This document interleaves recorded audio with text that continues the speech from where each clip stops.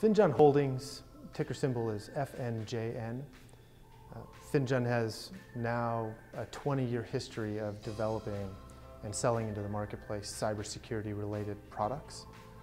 It began in the mid-90s before the internet was effectively around and viruses were running rampant.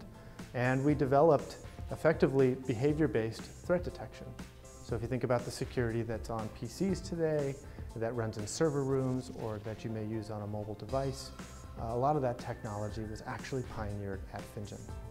I mentioned 20 years of history. There's been some transitions. We originally built software and hardware and sold that. We started licensing our patent portfolio around the 2005 timeframe. And in this period of transition, we have now reemerged as a technology business, and really in kind of two ways. One, returning back to the original technology that was developed, which is proactive, behavior-based security scanning, into a mobile device application. So we build mobile security products, as well as recently launching a cybersecurity advisory services firm, which is a consulting services business that really is intended to help companies understand what the risks are, the cyber-related risks to their businesses, and also to help their boards better understand how to mitigate those risks. So we've launched those two businesses within the last year.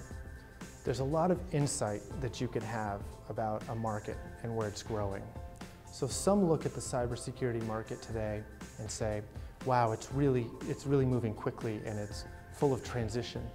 And for the companies that have been around like Finjan for 15 or 20 years even, you actually have the benefit of history. You have the benefit of being able to watch almost in slow motion the progression of how technology has really moved to meet the new threats and demands. And that puts us in a unique position to make observations and to use those observations to decide where we make investments in developing new technology. So in the cybersecurity segment, the most exciting area, at least in our opinion, is mobile security. The reality is that you just don't have an appreciation for how much of your personal data you're actually pushing out over the internet for anyone to capture. And that mobile devices just don't have the same access to security that a workplace PC or a home computer might have.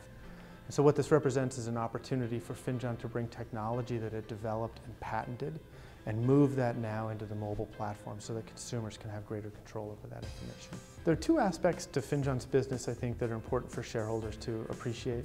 The first is somewhat lumpy and unpredictable revenues that come from our licensing business. They tend to come in $1 million and $5 million chunks, but you may get two in one quarter and none the next. And then what we're now moving towards is diversifying our revenues and having more predictable and forecastable and scalable growth model. And that would be in our services business and in our mobile security business. So over time, I would look to see that you'll see more forecast and predictability in those two lines of business, and you'll still have sort of these windfall income events that would come from our licensing side.